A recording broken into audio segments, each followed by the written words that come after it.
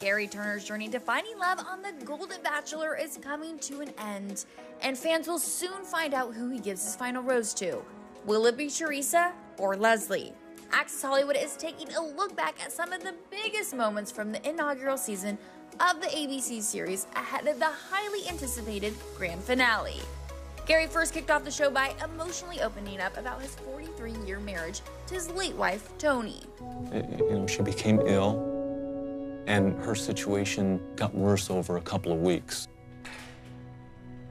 And so we went to the emergency room, and she had a bacterial infection that infected her kidneys and infected her liver. And so I took my wife to the emergency room on July 7th. She passed away on July 15th.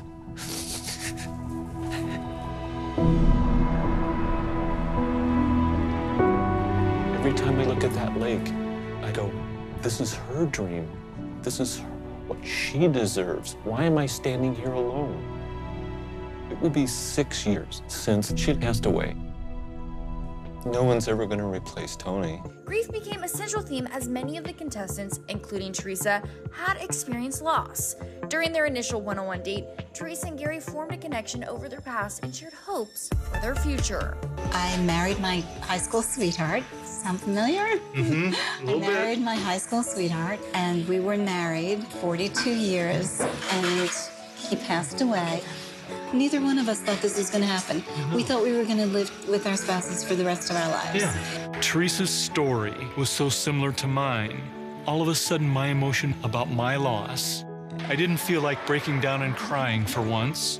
I felt like we're back to hopefulness about the future. Things continued to get emotional for Gerry as the leading man started to make real connections, including one with Joan. But following a memorable one-on-one date, Joan had to leave to support her daughter. I think I need to go home and be a mom right now. So as much as I don't want to leave, and I don't want to leave our journey, like, I gotta be a parent. And I gotta go home to my kids. And So I understand. I knew you would. I get it. I understand. But I can't tell you how disappointed I am. I was so excited this morning. I was out of bed dancing. I was thrilled that we had a conversation like we did. But there's a moral compass that we both share. Yeah. And sometimes the right thing to do is the hardest. Following Joan's heartbreaking departure, emotions remained high. Ellen confessed her feelings for Gerry, but a few episodes later, he sent her home. Yours, obviously, was the most difficult decision. You put yourself out there like I asked and made yourself vulnerable. And I, believe me, did everything I can to make the right decision. I hope you stay positive, because that's you. After Ellen left, Faith was then sent home following Hometowns, which wasn't an easy decision for Gerry. Access Hollywood spoke with Faith after the heartbreaking split. Well, Faith, it is so wonderful to talk to you. We were so sad to see you go. Before we get into it, how are you feeling having watched your whole journey back on TV? Oh my gosh, it was difficult. I'm not going to lie. It was really difficult. It's funny how you can be, absent from that situation, but put right back into it and you're remembering it all when you're watching it, yeah, it was a tough night for sure, but a good one at Women Tell All, definitely. What was the toughest scene to watch back? I think the hometowns were such a special, special time.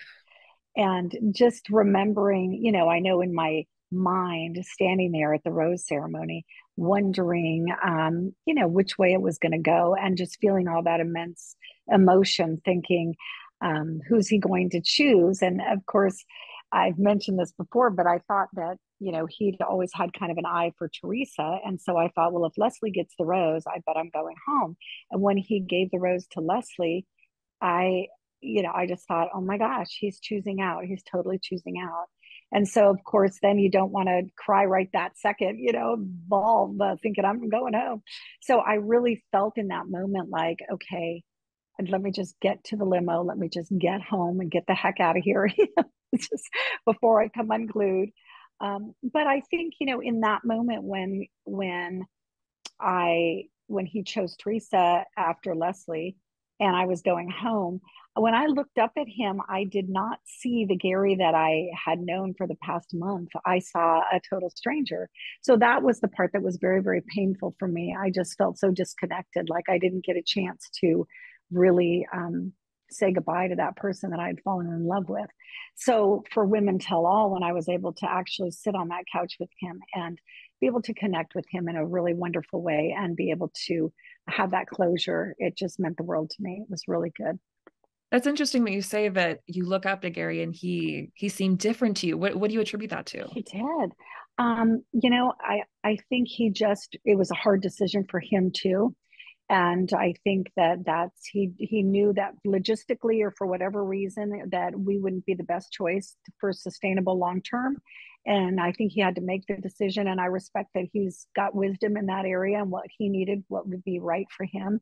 And so I think he just sort of put up that wall. And even though I understood it, it was hurtful for me, to not be able to see him and say goodbye. So I was so grateful that I got a chance to really say goodbye at Women Tell All and have that chance to be with them and get closure.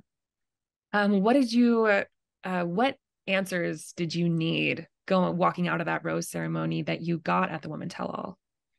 It's funny. I'm not really an answer person. Whatever answers he had or reasons were totally fine. I didn't really even need to know answers.